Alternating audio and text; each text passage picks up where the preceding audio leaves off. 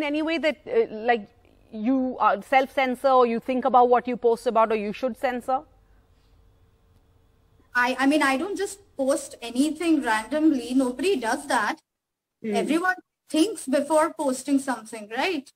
Yeah. I mean, as a Homo sapien with a brain, an advanced brain, everyone thinks and then uploads, right? Yeah. So what kind of a lesson am I, like, I'm not following you, I'm sorry, but I'm not following this question whatsoever. Refreshing what you're saying, because most people, maybe out of fear, perhaps, I'm not in their shoes, you know, often say, we didn't do this, we didn't post that. It's refreshing to hear you say, of course, you think about everything that you post, and you're obviously standing by. But I just want to ask you, lastly then, how important is free speech to you? Where do you think one should draw the line?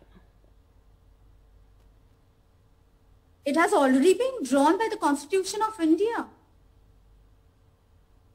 There are, I mean, in our Constitution, there is a freedom of speech and expressions, but there are exceptions to it. So I'm nobody to decide where to draw a line, because the line has already been drawn. Yeah. And I haven't violated any kind of, you know, line whatsoever. Whatever I posted was according to the freedom of speech and expression. I cannot help that people misinterpreted it in a certain way, and they put all these acts behind me and put me inside bars. I was behind bars for 21 days for no rhyme or reason, because Pawar is not a religion.